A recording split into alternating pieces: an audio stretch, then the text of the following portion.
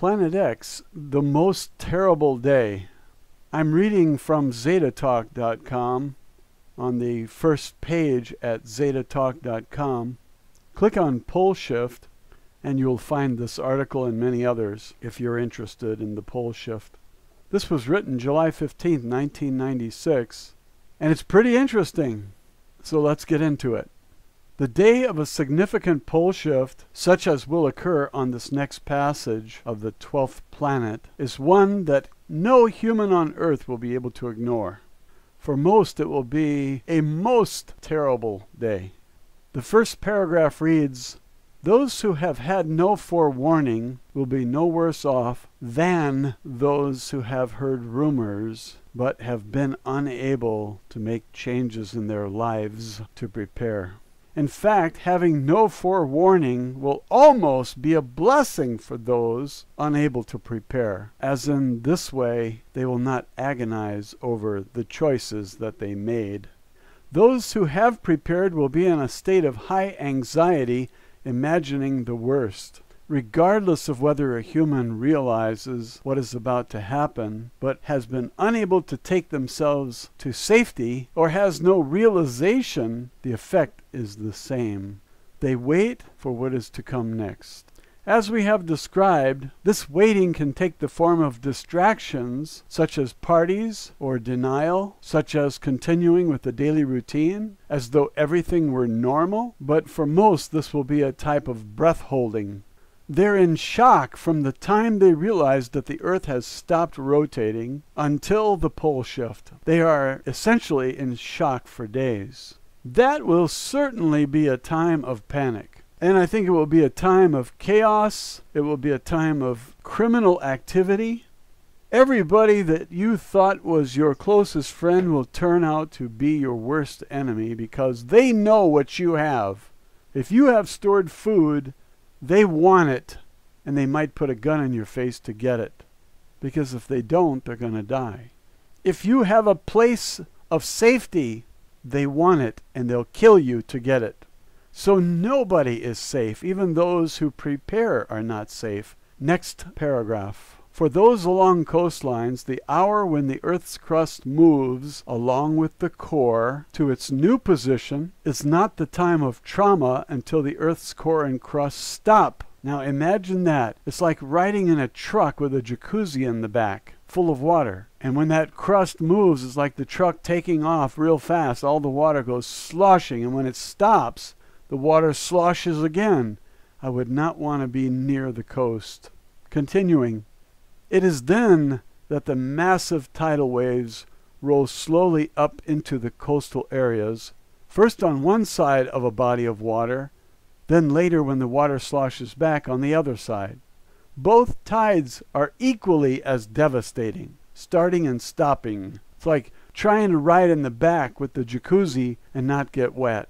Only this water doesn't just wet you.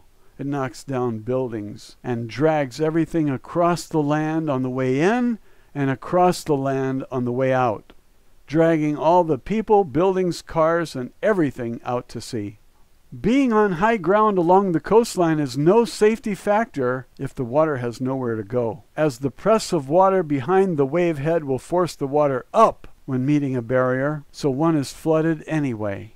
You might recall that they found whale bones at the tops of mountains, so this water will go to the highest peaks temporarily.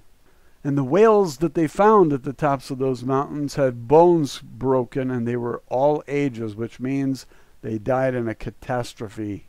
So all you people out there who said, "I've got a garden and I can survive," your garden will not save you. Continuing, riding the waves results in being dashed against barriers, and allowing the wave to engulf one is a certain drowning. Fortunately, a painless death. Thus, those along the coastlines die from tidal waves almost invariably, if they are not dead already.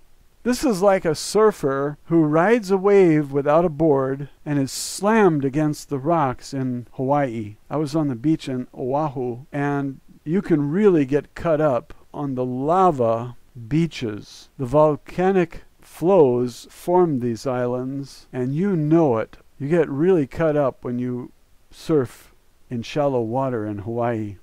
Some places.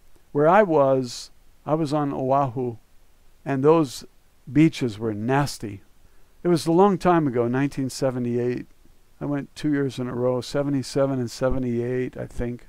I don't remember too much. I can't tell you the specific beach, but I remember you can really get... I was surfing, and I really got cut up.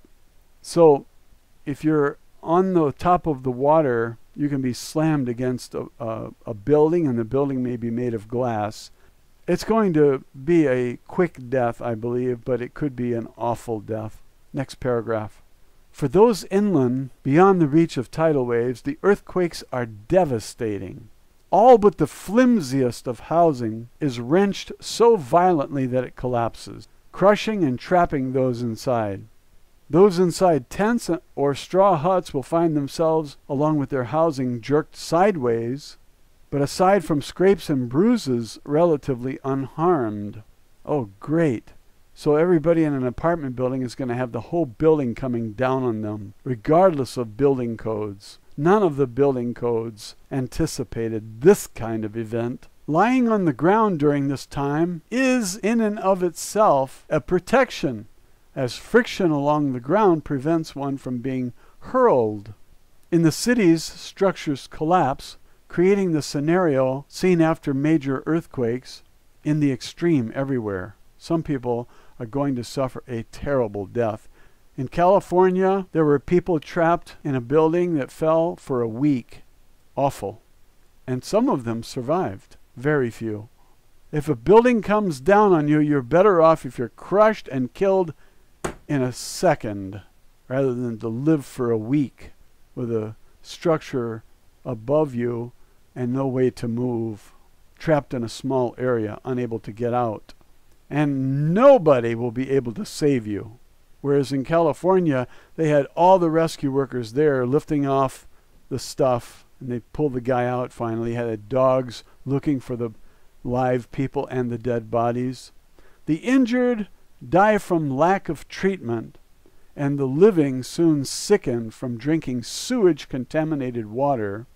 And with transportation blocked on all sides, starvation soon takes its toll also. Have a nice day. Sorry, folks.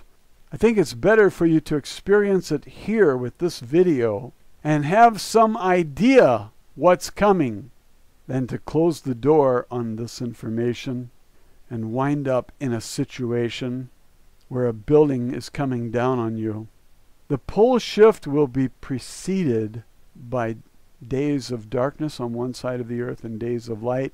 You can do something in those times, because at that point you will know we're in for a pole shift. I would grab a shovel and drive to the country, dig a hole, and if there's a powerful wind, I'd get in the hole. Make sure you have water, because you're not going to last long without water. Food, you might last a month, maybe, but the water will be worth its weight in gold. Next paragraph.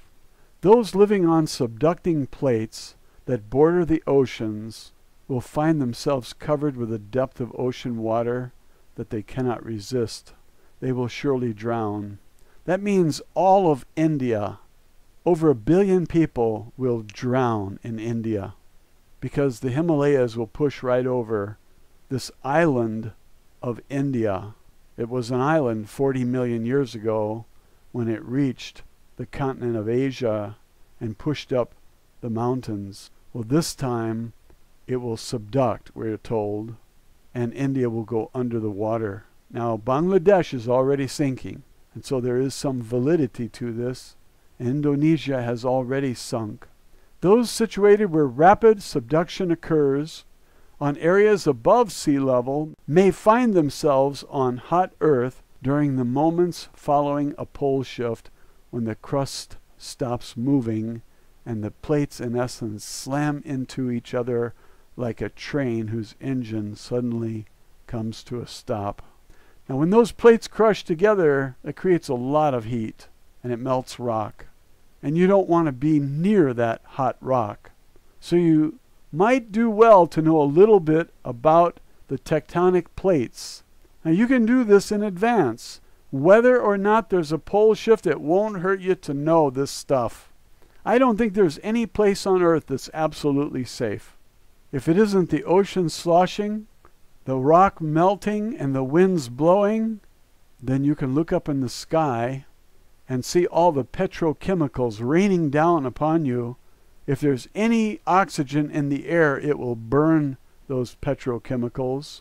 You'll see fire coming down from the sky, meteors showering down on you with an average weight of 70 pounds. And as they're coming into the atmosphere, they have fire because they're hot, and they will ignite those petrochemicals, and it will burn up all the oxygen in the air. So you suffocate from a lack of oxygen. So tell me where it would be safe, because I'm dying to know. You guys with your gardens who are writing to me and telling me you're going to be safe because you have a garden, you don't know what you're talking about. A knowledge of the tectonic plates is vital, because when these plates crush together and the rock melts, you're going to cook.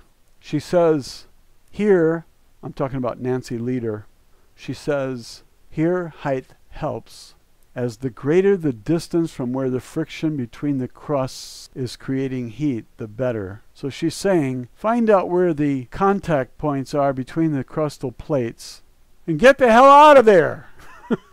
Get as far as you can from there when you have these days of darkness or light.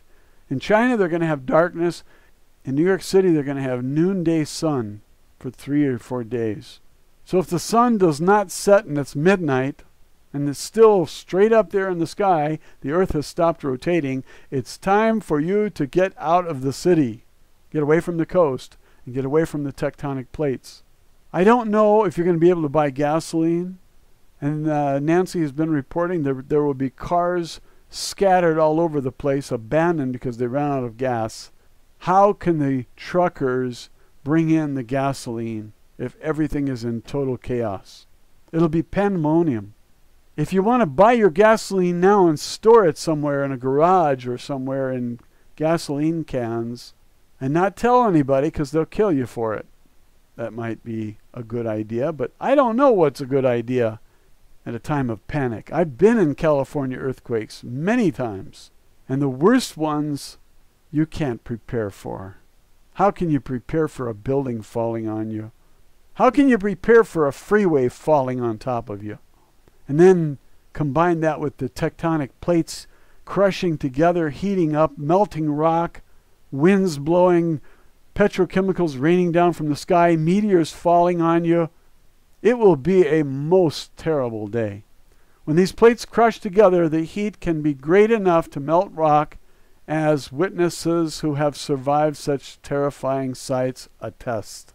Volcanoes, active and inactive, will explode violently, covering the surrounding areas in raining rock and dust and superheating the air so that all life nearby is extinguished in a wink. Next paragraph. Lightning and firestorms from falling walls of flaming petrochemicals formed during the interaction of gases with volcanic heat and continuous lightning cannot be predicted. They can happen worldwide, and as with the hurricane force winds, are a factor of the atmosphere, not the land mass. Where they are rare, these firestorms are devastating and burn all beneath the falling wall of flame in a holocaust. The horrified victims have little chance to even realize what is happening before they are engulfed and lose consciousness from the lack of oxygen. As with spontaneous human combustion, the victim is unconscious during the burning process. Protection from this rare chance of devastation is best attained by sheltering under a metal roof which will not burn. No, a metal roof that is hit by a 70-pound rock will no longer provide you with shelter. There is no safe place. Now you see why government doesn't want to tell you. What could they possibly say to you? You're going to die a horrible death? You're going to have a most terrible day? Last paragraph. In rural areas, survivors find themselves dealing less with the collapse of civilization than with climate changes. At first, stores are eaten until gone, And then real concern about the inability to grow crops sets in. Will the sun never shine through the clouds? My God, we could have a decade of cloudy skies, which means starvation, because you've got to be able to grow plants and distribute them to the people who need them. Who's going to do that? And for what? Money? Money will be worthless. Who would want to collect money? Pieces of paper with numbers on it? That's not what you need. You need food. Food will be more important than money or gold or silver. Might be a good idea to trade some money for food in cans now. But how long will you last? You can't last a decade. When the sun is no longer shining through the clouds, this will cause people, the survivors, to wander, seeking a land where the sun shines. And these people will be thinking that they're on the wrong side of the earth for some reason. How far can they wander? And how convenient will it be to find water along that route that they wander? Starvation soon has survivors eating everything in sight, chewing on old leather, eating the branches of dead trees. But still the gnawing hunger continues. Death by starvation is also relatively painless, as a stupor sets in. The mind is dulled, and languor envelops the human, who is essentially asleep when death comes. This is the end of the most terrible day. Thanks for watching.